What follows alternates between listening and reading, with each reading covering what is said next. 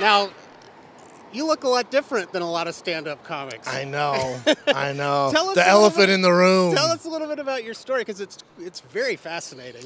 Yeah. You started in MMA.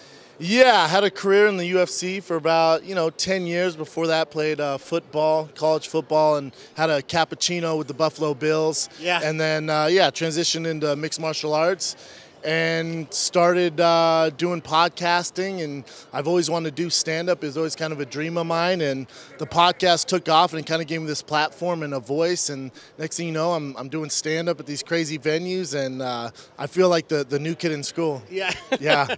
So you started as a podcaster. Yeah. And then you kind of transitioned into stand-up. Yeah, I started, we got a hit podcast with my partner in crime, Brian Callen. Of course, who's a, yeah. Big actor, comedian. He's one of the best. And Fighter and the Kid. Fighter and the Kid. And then, Fighter and the Kid is awesome. oh, there he is. There he is. And, just started doing that. And then he goes, man, we should do these live. I think it'd be cool. And I just love to perform.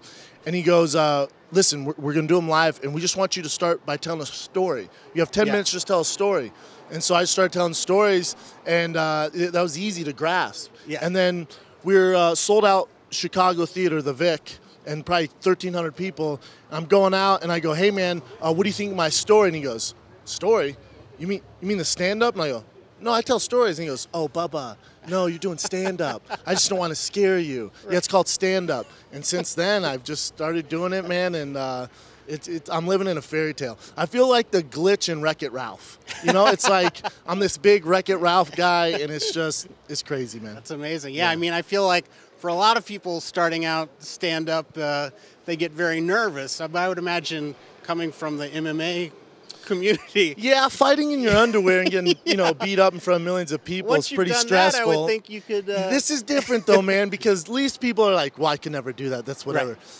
With comedy, it's like, and it's not like I'm just in the shallow end touching the waters. Right, I'm at, I'm at the Moontower Festival and, the Comedy Store and these huge theaters. Like, you better have your act together, man. So I'm working my tail off.